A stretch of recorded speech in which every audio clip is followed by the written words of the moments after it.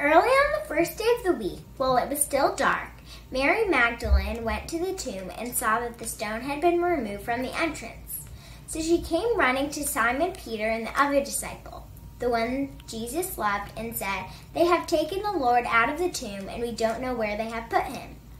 So Peter and the other disciple started for the tomb. Both were running, but the other disciple outran Peter and reached the tomb first. He bent over and looked in at the strips of linen lying there, but did not go in. Then Simon Peter came along behind him and went straight into the tomb. He saw the strips of linen lying there, as well as the cloth that had been wrapped around Jesus' head. The cloth was still lying in its place, separate from the linen. Finally, the other disciple, who had reached the tomb first, also went inside. He saw and believed. They still did not understand from Scripture that Jesus had to rise from the dead. Then the disciples went back to where they were staying. Now Mary stood outside the tomb crying. As she wept, she bent over to look into the tomb and saw two angels in white, seated where Jesus' body had been, one at the head and the other at the foot. They asked her, "Woman, why are you crying?" "They have taken my Lord away, and I do not know where they have put him." At this, she turned around and saw Jesus standing there, but she did not realize that it was Jesus. He asked her, "Woman, why are you crying? Who is it you are looking for?" Thinking he was the gardener, she said, "Sir, if you have carried him away, tell me where you have put him, and I will get him." Jesus said to her, "Mary." She turned toward him and cried out in Aramaic, "Rabboni," which means teacher. Jesus said, "Do not hold on to me, for I have not yet ascended to the Father. Go instead to my brothers and tell them, I'm ascending to my Father and your Father, to my God and your God." Mary Magdalene went to the disciples with the news. "I have seen the Lord." And she told them that he had said these things to her.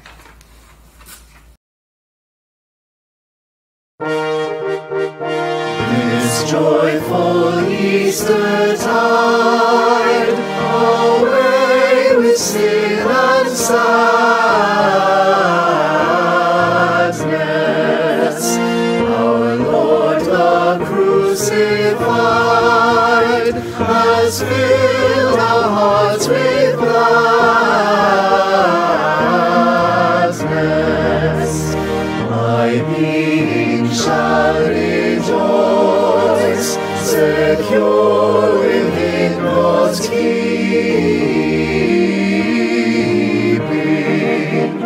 until the trumpet voice shall wake us from our sleeping.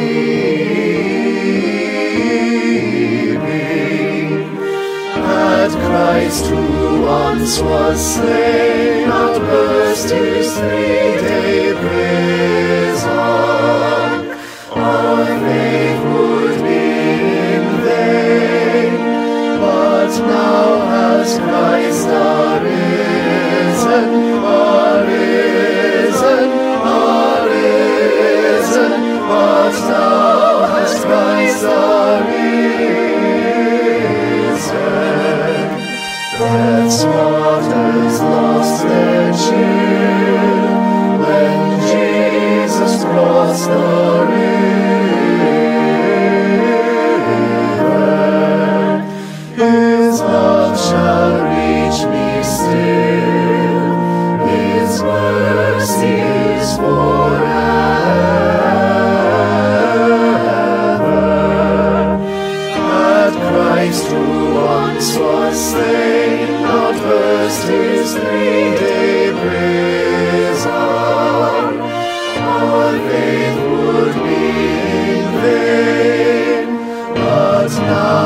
has Christ arisen, arisen, arisen, but now has Christ arisen.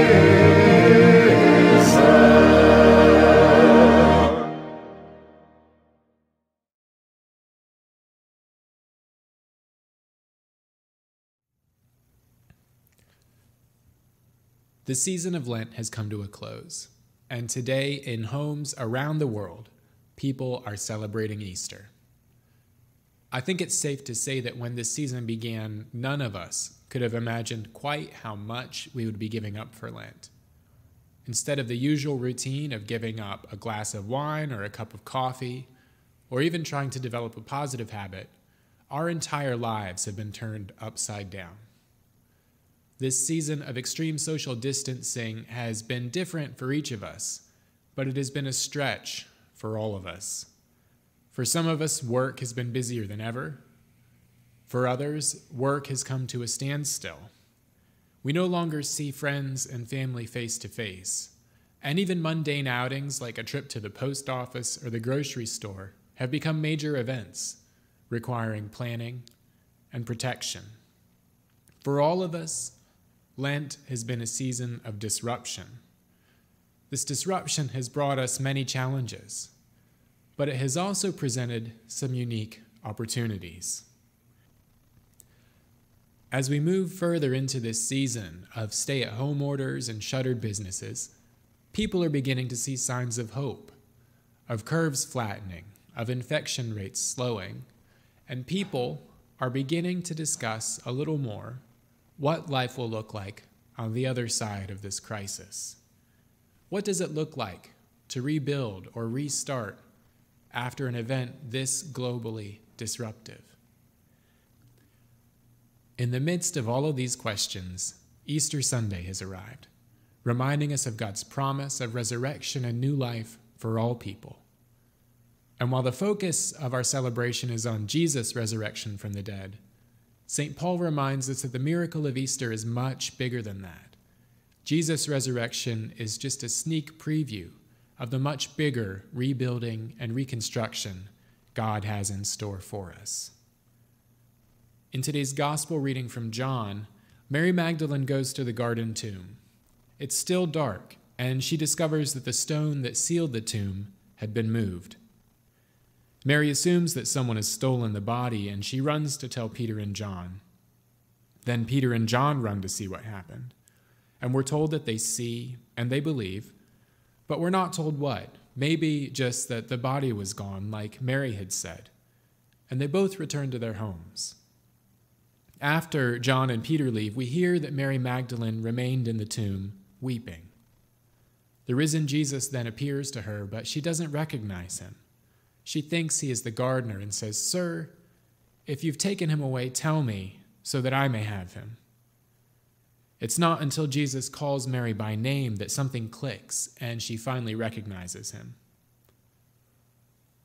It has always been interesting to me that Mary, who definitely knew Jesus well, didn't recognize him when he appeared to her face to face. Mary had met Jesus years ago. He had freed her from several demons, and she quickly became a part of his inner circle. She was even at the foot of the cross when Jesus died, and so it seems extremely unlikely that she wouldn't have recognized Jesus when he was standing there face to face with her. So there must be something else going on in this story. Theologians tell us that John's was the last of the 4 Gospels to be written down. It's the most theologically distinct, and each part of John's Gospel is very carefully constructed to communicate a particular truth about Jesus and about God. And I think his identity as a gardener here is an example of that.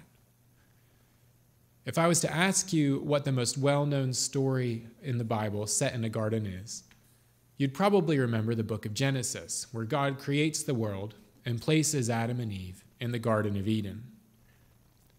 John is wanting us to make this connection. At the very beginning of his gospel, he writes, "In the beginning was the Word, and the Word was God, and the Word was with God." We hear these words at every Christmas. They are John's version of the creation story. And devout Jews hearing them would immediately recognize this reference to creation and the Garden of Eden. And so here, towards the end of John's gospel, when Jesus appears and is recognized as the gardener, John's being poetic. He's wanting us as readers to recognize Jesus first as God incarnate, the cosmic gardener, and second, as the person Jesus who came to live among us. In the Bible, gardens are a metaphor for paradise. In fact, the Greek and Hebrew words for paradise can be literally translated as garden of God. In the beginning of our Bible, that paradise appears as the Garden of Eden, and it's quickly overrun with the weeds and thorns of sin. Paradise appears again at the end of our Bible as God resurrects and restores that garden once and for all. And between these two stories that begin and end our Bible with images of a garden stands Jesus, the cosmic gardener, who comes to heal and tend our broken and hurting world. When we think about Easter then, resurrection is not simply an event that happened once in Jerusalem 2,000 years ago. It's a process that began at the dawn of creation and whose impact continues to reverberate through our world even today. Even here now, God is sowing the seeds of new life and resurrection in our world. I think everyone knows that life on the other side of this pandemic will look different. And it's up to us whether that different is an improvement. Two things for us to think about this Easter are how many of these seeds that God is planting will take root, and what can we do to nourish them. In an essay on the development of seeds, the science writer Hope Yaron says that putting down roots is the most essential thing a plant does for its survival. No risk, she says, is more terrifying than that taken by the first root. A lucky root will eventually find water, but its first job is to anchor. Once the first root is extended, the plant will never again enjoy any hope of relocating to a place that's less cold, less dry, less dangerous. Indeed, it will face frost, drought, and greedy jaws without any possibility of flight. She calls taking root a big gamble. But if the seed takes root, it can go down 12, 20, 30 meters, and the results are powerful. The tree's roots can swell and split bedrock. They can move gallons of water every day for years, better than any man-made pump ever could. And if the root takes root, then the plant becomes all but indestructible. Tear apart everything above ground, she says, everything. And most plants can still grow back, sometimes even more than once. God's timeline is almost always longer and more far-reaching than we can imagine. Sometimes we don't fully understand the implications of events that we live through until long after the fact. And this pandemic is one of them. When we think about paradise or heaven, we often assume that it is a far-off place, somewhere completely different from where we are now. And when we approach our faith and our religion in that way, the goal becomes to launch ourselves from here to there, escaping this world for a better one. But what I love about this Easter story and the image of Jesus as a gardener is that it reminds us that the seeds of paradise, of God's new life, are sown right here in our midst. At its core, our faith is in a God of life, and a God who comes to tend the many broken and hurting souls in our world. And when we see this happening, and when it happens to us, we get a glimpse of resurrection. And in these many little resurrections, the divine gardener plants seeds of life and calls us to nourish them.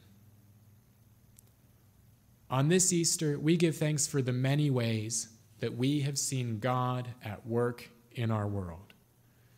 In our fight against COVID-19 in emergency rooms, in intensive care units, and nursing homes.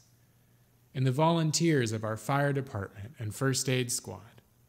In the selflessness of those who volunteer to go shopping for the vulnerable members of our community. In the generosity of those who support our nonprofit partners, like Nourish New Jersey and the Mental Health Association.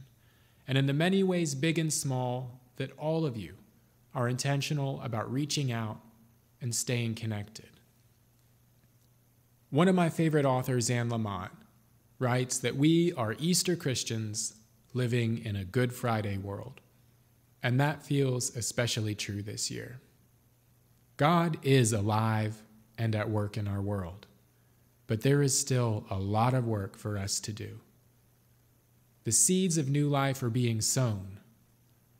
Our challenge is to find them, to help them take root and to grow.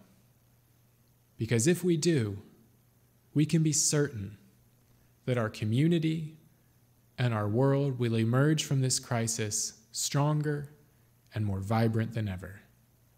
Thanks be to God. Amen.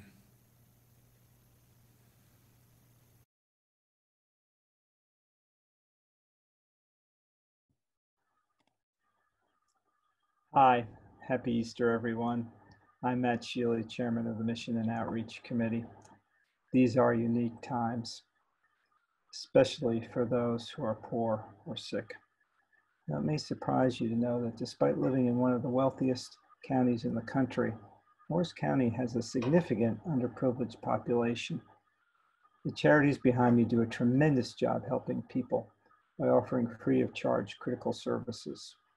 And in turn, our church does a wonderful job supporting these nonprofits. Did you know that we give almost 15% of our annual income to these nonprofits? And that doesn't even count the additional giving that many of you do. And as an example of additional giving, in the last 2 weeks alone, we donated $7,500 to 3 of these charities. That's a tremendous outpouring of love to these charities, and I wanted to thank you for that. Unfortunately, as I said earlier, these are unique times, uniquely challenging times. Our nonprofits need our help. They are serving an ever-expanding number of people. So I want to ask you to consider giving a donation of any amount earmarked to the charity of your choice to our church. Now, why do I ask that you give the donation to our church, and in turn the church gives it to the nonprofit instead of just giving it to the nonprofit directly? Well, if you give it to the church, it will allow us to track how we are doing as a church in meeting the commitments to minister to the needs of the poor and the sick in our community. I want to promise you, every dollar that you give us will go to the charity you designate. Just tell us when you make your donation what charity or charities you want the money to go to. You know, it's easy to donate. You can simply go to pcnv.org, click on Give, and then Online Giving. You'll find it's fast, it's easy, and it's secure. Or you can just drop a check off at the church. Thank you for listening, and I hope you and your family have a blessed Easter.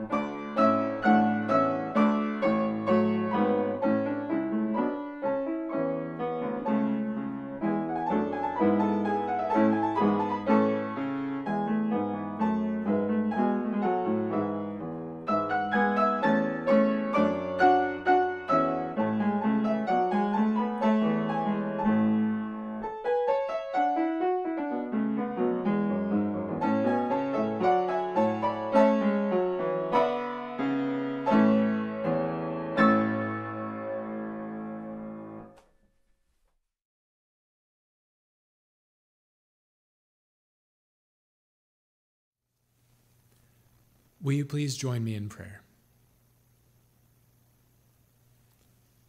God of joy, we give you thanks for this Easter Sunday.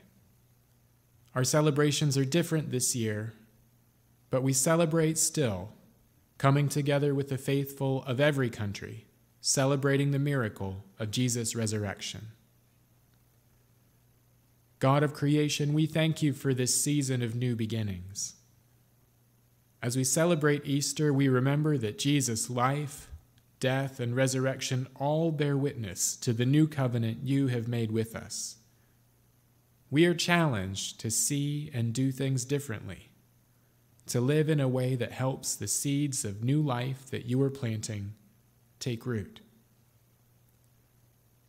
God of hope, we give you thanks for this challenge and for the chance to reflect this day on how we might share this love with one another and together make God's life-giving kingdom a reality in our world. God of the seasons, we remember with Isaiah that your thoughts are not our thoughts and that your ways are not our ways. And as we celebrate this morning and marvel at the many ways in which your love is clear to us, in the Bible, in our world, and in one another, we pray for the many places in which it seems to be lacking. We read of a time to be born and a time to die, and pray for those loved ones we have lost to illness, to age, to war, and to reasons known only to you.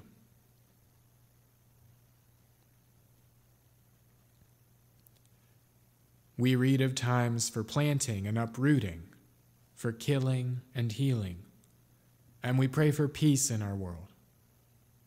Peace in the balance between our need for natural resources and the health of the earth's many ecosystems. We pray for peace in the balance between our bounty and the neediness of so many in our country and our world. And we pray for peace in the many places where balance seems elusive, where towns, villages, and cities struggle to meet the increasing demands on their healthcare systems, where hospitals are full and supplies are short, where people struggle to find food and clean water or even a safe place to sleep, where bills pile up and jobs are in short supply, where families are evicted from their homes, and where it seems like there will never be a time when our weeping might turn to laughing. All of these things and more weigh heavily on our hearts, Lord. We pray for your new-making love to be found in these places and in these people, and we pray that we might be its ambassadors, sharing the good news of Easter that there will be a time when hate gives way to love, and those things given up as lost will indeed be found. We ask all of these things in the name of your Son, risen at Easter and with us still today. Amen. Thank you for joining us. May God be with you, and may God bless you.